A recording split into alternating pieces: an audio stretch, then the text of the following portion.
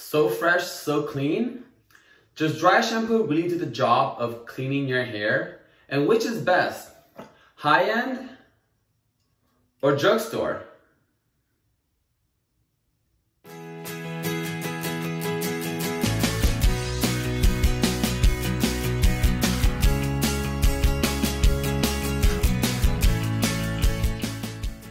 You know how we do, it's Mikey G6. This is my 14th video.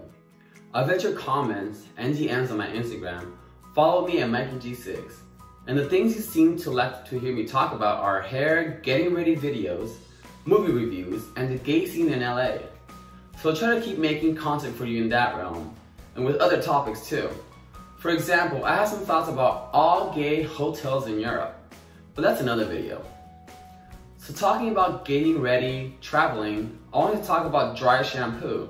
As you know, I live in Hollywood, California, where it's dry, and I usually wash my hair twice a week, which is every third day.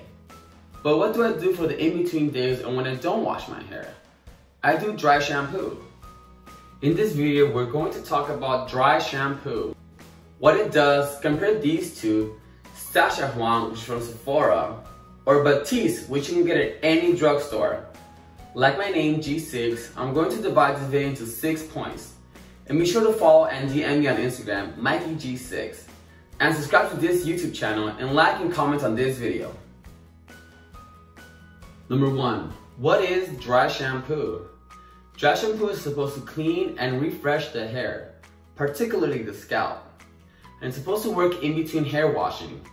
I have to say, I think the name shampoo is a bit misleading because you can shampoo your hair once, twice, whatever you want, but dry shampoo, in my opinion, can only be used once or in between hair washing days. So you will need to wash your hair eventually. Dry shampoo is basically baby powder and air, so it absorbs the oil. But remember, you're putting the product in your hair, so you need to wash it out eventually, unlike shampoo, which you wash out immediately. Number 2, how do you use dry shampoo? In this case, more is more, and you have to really get into the scalp. What I do, I turn my head upside down, and I get the nozzle into the roots and spray. Move around, spray. Move around, spray. You want to move around because you want to get in all different areas of the scalp. And you don't want to concentrate only one area.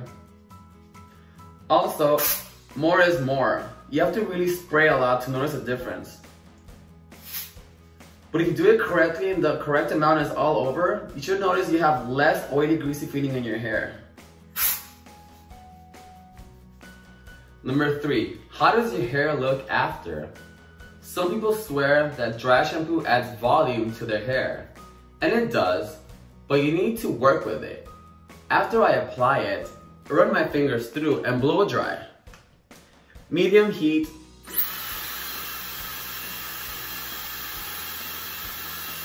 The lowest setting. And I go in the direction I want my hair to go, because the dry shampoo acts as a pre-styler. But if you want your hair to last all day in this look, you'll need to use hairspray because dry shampoo has no hold.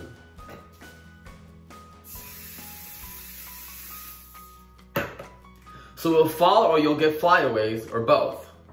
So you need the hairspray to hold it in place. Number 4, let's talk about these 2 products. The Sachajuan is 6.8 ounces and costs $35 at Sephora. The Batiste shampoo is 6.7 ounces. So it's the same size and it's $5 at Target. For those of you outside of the US, Target is a drugstore and Sephora is a high-end cosmetic store. So both are the same size, but Batiste is $5 and Sachajuan is $35. So it's 7 times the price difference. Number 5, scent. I will say the scent of the Sachajuan is better. It's a cooler undertone and feels like an ocean breeze. Whereas the Batiste smells good and clean, kind of like a dryer sheet, but it doesn't smell twice as good.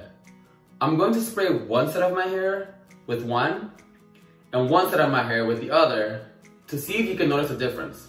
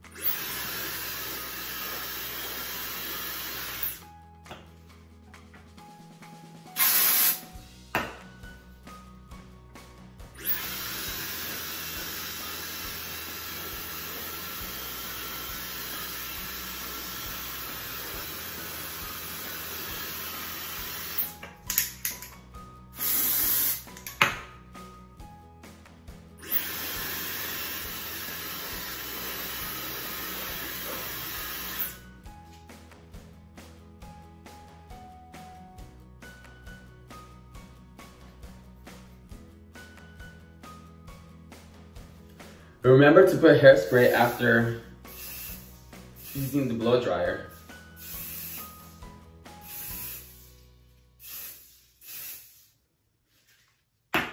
Number 6, usage. One of the things that's supposed to make the Sachajuan special is that it's made for dark hair. I've tried other dry shampoos, neither of these. And you can end with flakes or a powder look, which is called white cast. And the Sachajuan ostensibly doesn't have that. But I have to say, if you blow dry and you use the correct amount, the Batiste works fine. And let's see how the spray